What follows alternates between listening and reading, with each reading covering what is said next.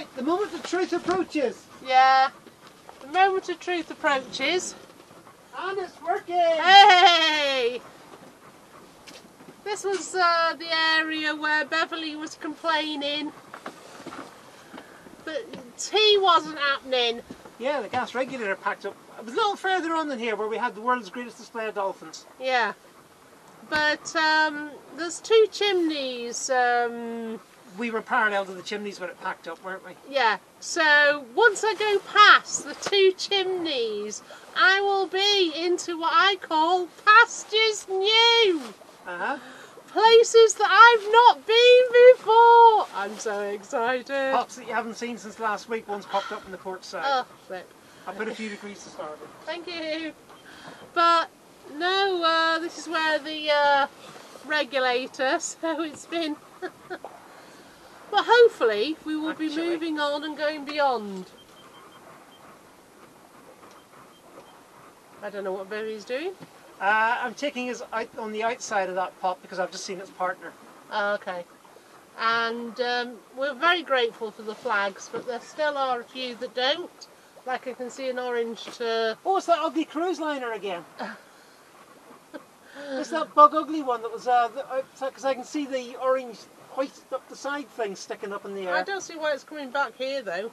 Anyway. New load of passengers? No idea. Anyway, we've seen a couple of cruise liners because Waterford is obviously the place.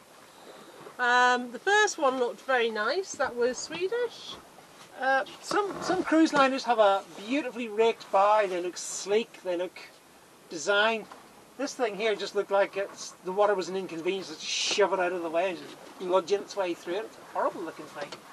Yeah, block of flats on water is the best that Beverly... Fugly was the phrase I came up with. It's a fugly boat. A fugly boat. What a great name.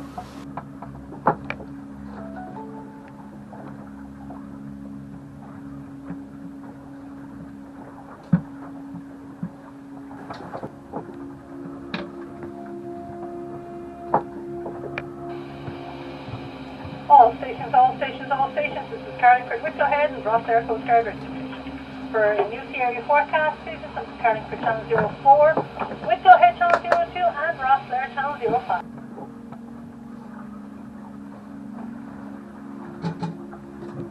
I'll set it to 03, which is Minehead, which is close, yeah? Small craft warning is from us. Northwesterly winds will reach force 6 at times on Irish coasts from Fairhead to Belfast Lock. Not too much change. It says that the wind in this area will decrease 2 to 4, and that's imminent. So that's within the next 6 hours. After that, it goes increasing west of Roach's Point, which is near Cork. So we'll be close to Roach's Point.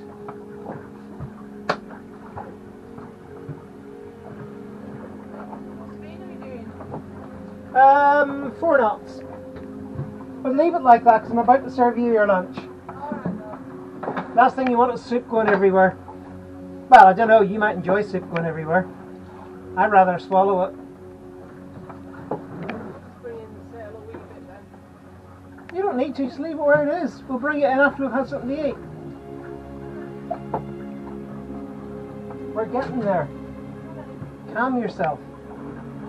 Have some tomato soup. And a brown bread butty. Brown bread butty.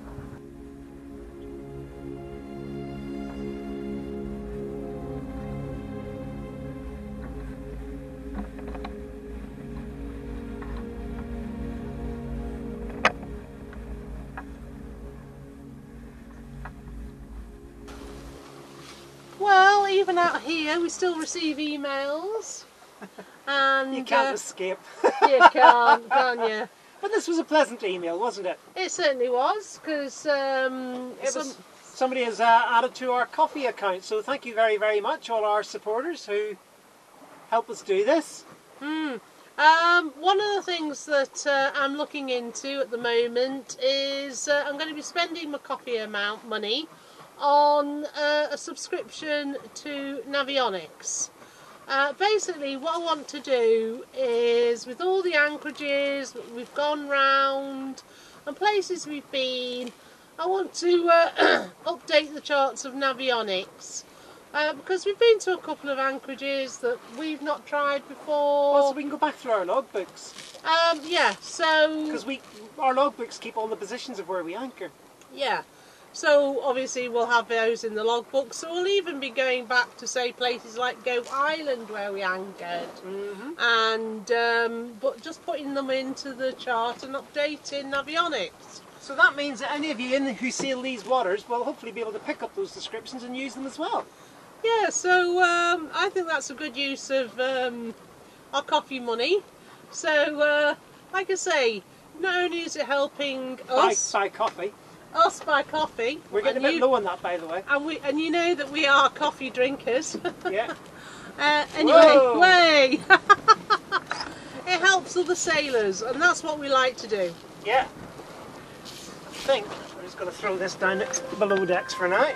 Yeah. Because I think this is going to be in and out. It's going to be an in and out day for our main.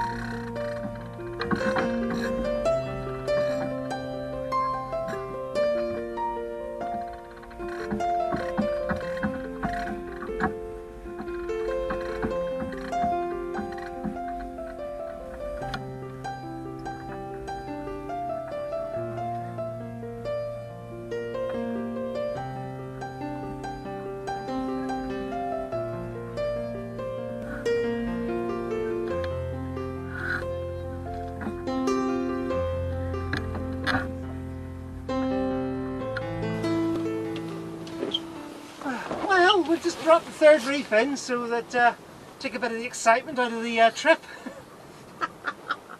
You can tell we're wussy sailors. No, we like to be comfortable sailors. I mean, the gusts are getting up to 25, 26 knots. And really, we shouldn't be going around with like 2 reefs in the main at that sort of thing. Yeah, so we've dropped to 3 reefs in the main. I am so glad that our sailing configuration has got this very neat.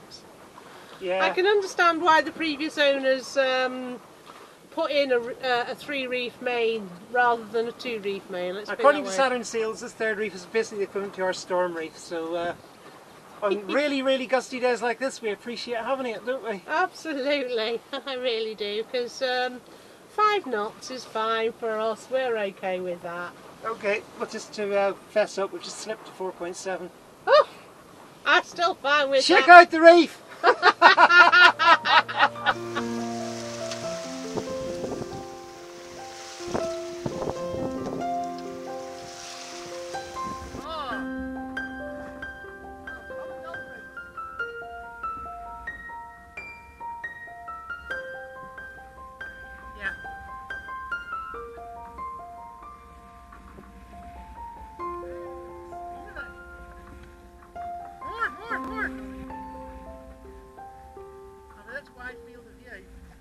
Well, winds are just fluky things, aren't they, Bev? Terribly. So we're thinking of shaking that reef out that we put in a little while ago, but there's dolphins about. Yeah, so hopefully we'll get some dolphin action in a bit. But first, we've got to shake that reef out. Hang on, the winds are picking up again. Oh. See what I mean about fluky? Right, we'll leave well enough alone for now. No, the winds have just picked up. Yeah. Right, forget that shaking of the reef. Winds are now over 20 knots. Yeah, we're keeping that reef.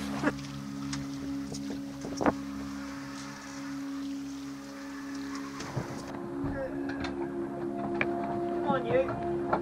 Ah! Toppy, stay in there. Crew mutiny. There's nothing up there, Gaynor. It's not like you're going to hit anything, is it? No.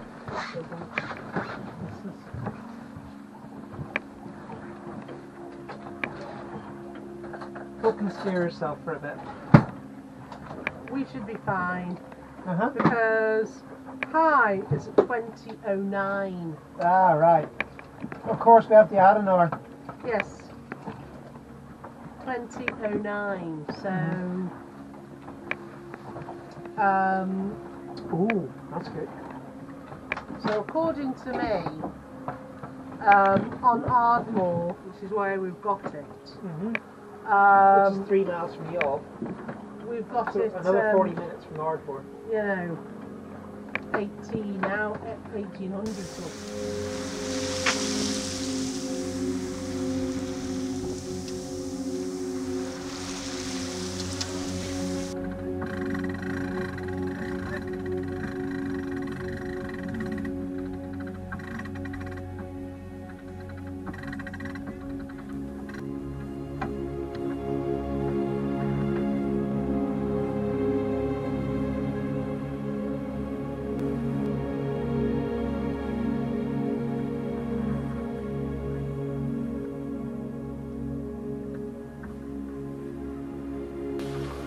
It's been a couple of hours since we thought about shaking out the reef, but we finally done it.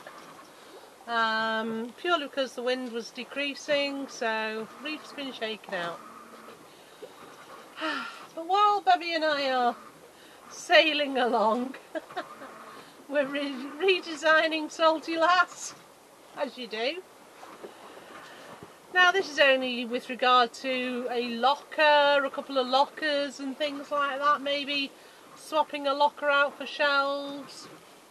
But we're just sort of like, we put these ideas out there in our heads, we talk about them. We are terrible talkers, but there you go. But we just chat about them, and then eventually we come up with the final design or the final thing that we want, and we go for it. But once we know we've got the right solution, we do it. But boy, trust me on this, there is a lot of back and forwards chat before we get anywhere near action.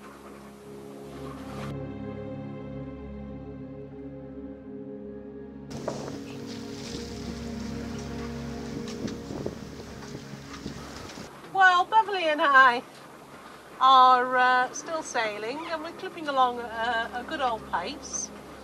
We're just passing Helvick Head, and behind there is an anchorage, and that would have been our first place that we could stop at. But we're still sailing well, so we've decided to carry on. And we're going to go past Minehead in a bit. That's also one of the places that's on the weather. That's also one of the places on the weather information, so it's good to know where that is. And then there's a bay just on the other side, which is Ardmore, so that's our second port of place that we could go to, but we're hoping that we should get into Youghal, which is our final destination. But as always, Beverly and I have plan A, plan B and plan C.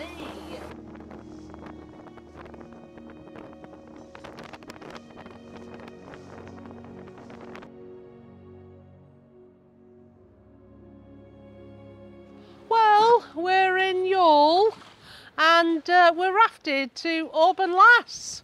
What a great name for a boat. Anyway, we're on the river pontoon. Now that is a pontoon that you can only use overnight because during the day it's used for commercial operations. So you have to go onto one of the mooring balls if you're going to stay here during the day. Now the mooring balls are the big yellow mooring balls. These are the visitor ones. They are free. And they're the big yellow ones. They all have pickup buoys, but the ones to the north have less tide than the ones to the south. We're here because we're going to meet up, or at least we hope we're going to meet up with one of our subscribers. Like I say, if you're a subscriber, then do Give us a shout if you know that we're near. More importantly, we're going shopping. We are going shopping because food supply on Salty Lass is pretty thin.